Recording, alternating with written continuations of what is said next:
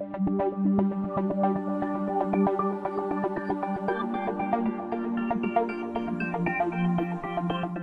this is Ms. Black, and this is Open Campus Math 099, and we are now on Module 8, and we are still working on factoring rules on how to break a polynomial expression into multiplication. Today our new rule we'll learn is called difference of perfect squares. So before we can even do this rule, we have to understand our vocabulary. So let's go to the board. The first thing is to understand the name of this rule is called difference. And the word difference automatically implies the operation subtraction. So in order to do this rule, your expression must have one subtraction symbol. So you'll have a term in the front, a subtraction symbol, and a term in the back. So to do this rule, we'll have a binomial, only two terms connected by subtraction. The second part of this rule's name is perfect squares. Well, we already discussed this semester. A perfect square means a number times itself, or it can mean a variable times itself. So to know how to do this rule, you have to know the numbers that are perfect squares and the variables that are perfect squares. So we're going to make a list here. And I would highly recommend you write this list on an index card and you learn to memorize it. It will make your life so much easier. The numbers in math that are perfect squares are numbers times themselves. So 1 is a perfect square. It's 1 times 1. 4 is a perfect square. 2 times 2. So we're going to make a list of the first 20 numbers that are perfect squares. 1, 4. 9 is 3 times 3. 16 is 4 times 4. 25 is 5 times 5. 36 is 6 times 6. 49 is 7 times 7. 64 is 8 times 8. 81 is 9 times 9. 100 is 10 times 10. 121 is 11 times 11. 144 is 12 times 12. And I'm going to put dot, dot, dot because this list will go on. In your class notes, I've given you the full list of the first 20. But it's important to note that to do today's rules of factoring, you can only have these numbers in the terms. The third thing you have to understand is a perfect square can also be a variable, a letter times itself. So, we've already discussed this semester. What is x times x? Well, that's x squared. That's a perfect square. It's something times itself. So if I ask you what's x squared times x squared, that's x to the 4th. That's a perfect square. What is x cubed times x cubed? Very good. It's x to the 6th. Because remember, when you multiply letters, you add exponents. 3 and 3 would make 6. What's x to the 4th times x to the 4th? X to the 8th. What you should notice here is there's a pattern. If a variable is a perfect square, what do you notice about all their exponents?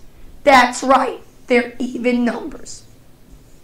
So, to learn today's rule, before you can even do the rule, you have to look for 3 things. You must have a binomial connected by subtraction. That's what the difference means. You must have a number that's a perfect square. And you must have a variable with an even exponent because it's a perfect square.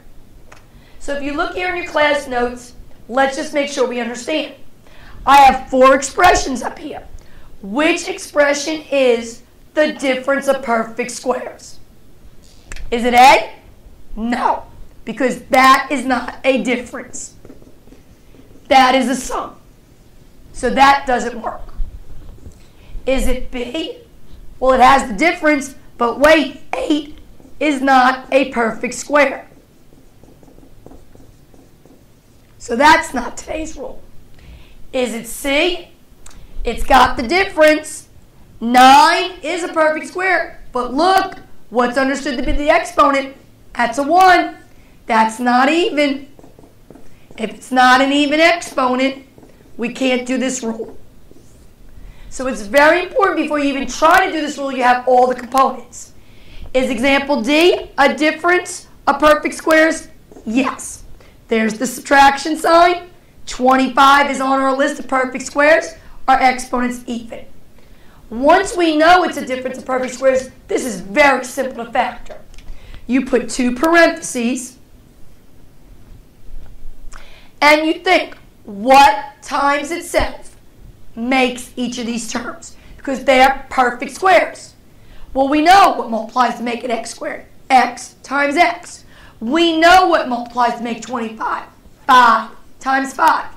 And remember, because these are perfect squares, we should have the same term. The same term. Now, because we want to subtract, we know the terms have to be different signs. One gets a plus, one gets a minus. If you recall in our previous notes, there's a name. These are binomials who you changed the middle symbol. They were called conjugates in the previous chapter. So when you factor doing the rule difference of perfect squares, your answer always will be conjugates. Let's try 1 or 2 more out of the class notes. This rule is not difficult, but you got to make sure you have all the components. So if you look at your class notes and you look at example 5. Example 5 in the class notes say x squared plus 64. I would ask you to factor that. I know what you're going to say. Oh, this is a perfect square. It's on the list. This is an even exponent. But remember, the rule is called difference of perfect squares. Is that a different sign? No. This has a name. Add means sum. This is a sum of perfect squares. And no matter what you want to do, a sum of perfect squares will never factor. This is prime. Now, I know you probably do not believe me, but I'll prove it to you that this does not factor. If you put the 2 parentheses, x squared is x times x. I agree, 64 is 8 times 8. But guys, there's a plus here, which means these signs would have to be alike. If this really is the answer factored, we should be able to check it multiplying. And to multiply a binomial times a binomial, what method do we have to do? FOIL. So watch, when you do FOIL, the first would be x squared. The outers would be positive 8x. The inners would be positive 8x. And the last would be positive 64. Now I see your x squared, I see your 64. But what's going to happen when those terms are positive? We're going to have to add them and make a positive 16x. Did this expression have a positive 16x? No, it did not. So I'm telling you, you can never factor a sum of perfect squares. The answer is always going to be prime. It can't happen. All right? In your notes, let's look at one more example for difference of perfect squares. Let's look at example 8. 6a to the 4th minus 6. Again, I want to factor this. We still got to go back to our previous lessons and remember, when the directions say factor, we have now all these rules. The first rule of factoring is always GCF. If there is something in common, we must divide it out. And if you look, both of these terms have a 6. So we are going to do the GCF rule first. We're going to pull out a 6 and tell me what's left. 6a to the 4th divided by 6 is a to the 4th. Negative 6 divided by 6 is negative 1. Now, we're not done. Just because you do one rule of factoring does not mean you're finished. Now, if you look in here, this is today's new rule. There is a different sign, and both of these are perfect squares. One is on our list of numbers, and a to the 4th has an even exponent. So this will break down, and I'm going to abbreviate DPS for difference of perfect squares, into 2 parentheses. What times itself is a to the 4th? A squared. What times itself is 1? 1. In order to get a subtraction, you have to have one of each symbol. What do you do with the 6 you already pulled out? Remember, it comes along. Now, a lot of you would stop there and say you're done. And that's the problem with factoring. You always have to check, can I do another rule? If you look, once the GCF's out, you're done with it. But if you look here, you have perfect squares. You have a 1 and an even exponent. But that's a sum of perfect squares. So that can't be broken down anymore. We leave it. But if you come here, 1 is a perfect square. There's your even exponent. There's the difference sign. This still is a difference of perfect squares, which I'm going to abbreviate TPS.